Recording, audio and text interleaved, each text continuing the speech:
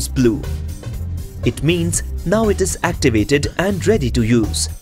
Also, activate your cell phone's Bluetooth with which you want to connect. To add a new device with your computer, go to Start, click Control Panel. Now click Add a device in Hardware and Sound category. Now a new window will appear and window will continue to search your Bluetooth device. Make sure your device is discoverable. When your cell phone is detected by your computer, click the device icon and click Next. Windows will verify that you are connecting to the correct device and your phone receives Bluetooth pairing request. Select Accept in your phone to pair with the computer. After accepting, click Next. Now your cell phone has been successfully added to your computer. Click Close to complete the process. To ensure that your device is connected, click View Devices and Printers. In Devices category, you can see your cell phone.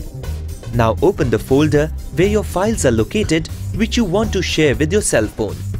Just right-click on the file and go to Send by Bluetooth to and click Other Device. Select your cell phone and click OK. Now your computer has sent the selected file to your phone. If you face any problem,